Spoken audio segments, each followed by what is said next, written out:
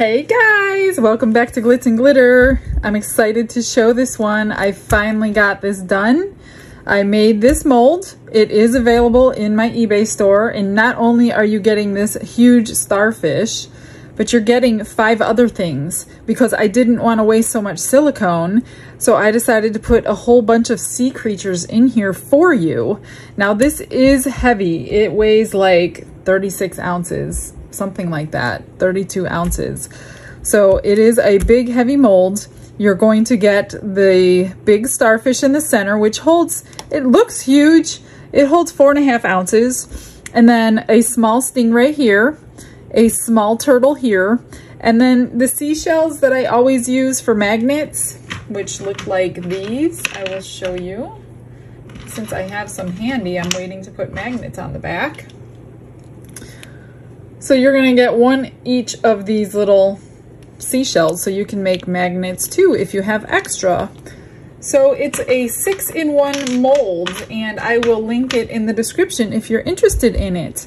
So today I'm thinking, what can I do different? I don't want to just throw a colored resin in there or a glitter in there.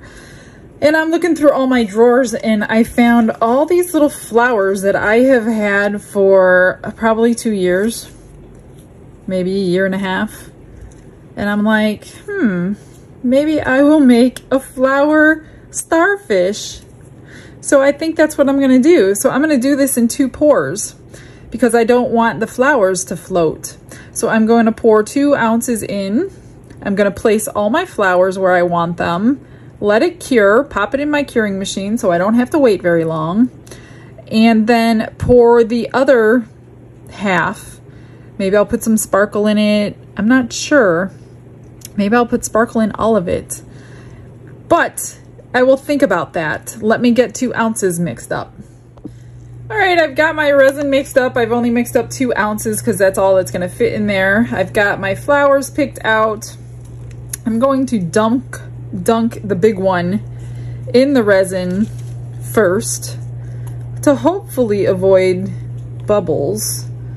Although being a sea creature, I don't really mind bubbles.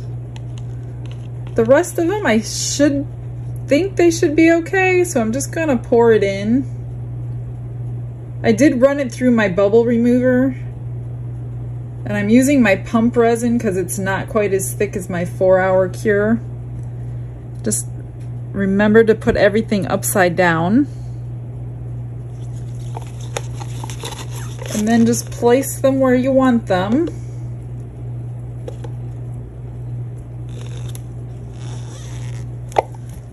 And let's see. I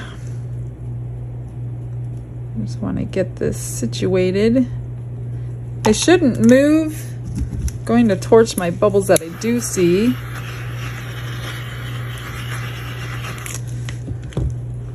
And I'm just going to start putting them. I'll get them under as soon as I get them in.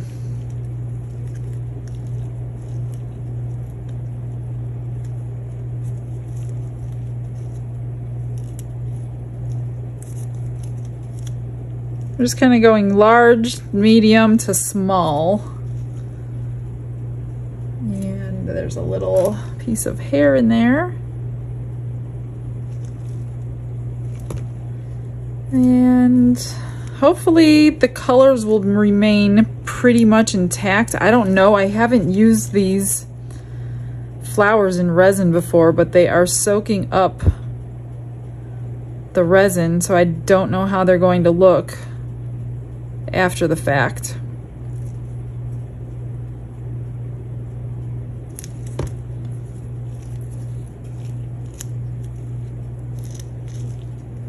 Blue, purple. Now I know these little rhinestones are going to probably disappear, or they're going to look like mirrors in the resin. They definitely will not look like rhinestones in the resin. I do know that for a fact. All right, so I'm just going to kind of babysit these for the next hour or so. See if they move anywhere. And then all I'm gonna do is pour either clear or sparkle. I'm not sure what I'm gonna do. So I have a couple hours to think about that. Okay, I will return.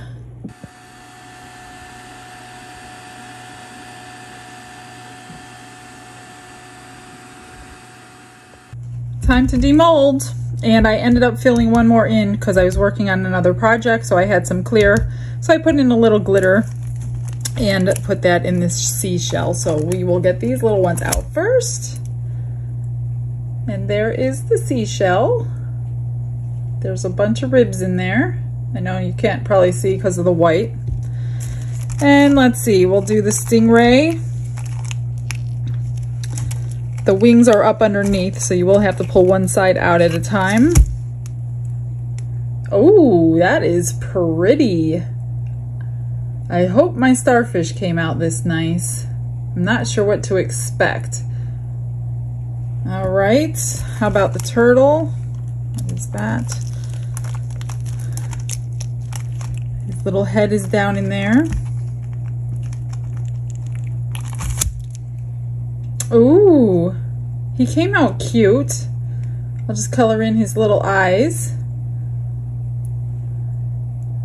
And you can do whatever you want. I mean, you can paint him up if you want to, but I'll definitely touch his eyes up. Okay.